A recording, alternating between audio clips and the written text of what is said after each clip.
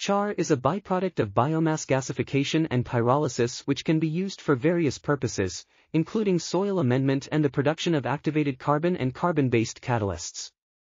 Depending on the biomass feedstock, gasifier design and operating conditions, char properties may vary significantly.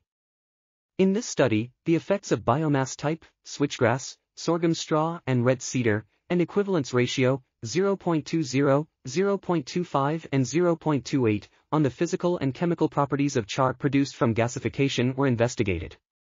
The results showed that the Brunner Emitteller, BEAT, surface area of most of the char was 1 to 10 m2/g and increased as the equivalence ratio increased. Char moisture and fixed carbon content decreased while ash content increased as equivalence ratio increased.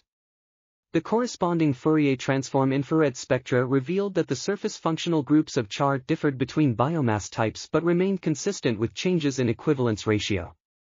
This article was authored by Raymond L. Huhnke, Wenqiao Yuan, Donghai Wang, and others.